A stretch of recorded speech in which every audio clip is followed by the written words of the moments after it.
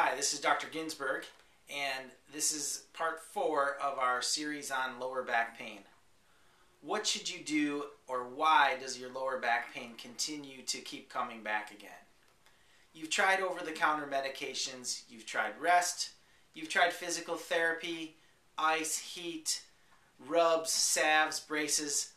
Your low back pain doesn't improve, or it improves slowly, but then it comes right back again within a couple weeks or a couple months.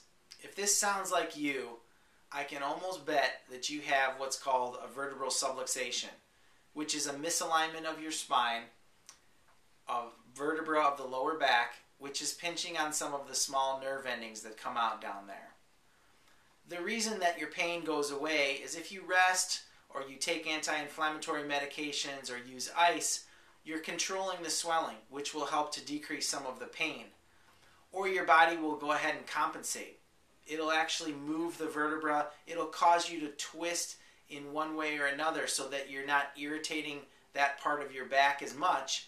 And it'll continue to do this until finally it's like the straw that broke the camel's back, and pain in that area or an area close by starts to creep up due to another misalignment or subluxation. This is what chiropractors detect and correct. Chiropractic doctors are the only doctors that detect and correct these subluxations. So if you've been to your orthopedic doctor, your spine specialist, the physical therapist, your family doctor, and everything they've recommended hasn't helped or has only helped temporarily, then you need to think about seeking chiropractic care. Because as I said, they're trained to detect with their hands where and how bad the vertebrae have misaligned.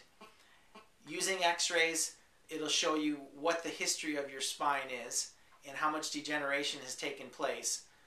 That and a few other exam tests, and they should be able to tell you if they can help you, how long it'll take, and what you need to do to get on the road to feeling better.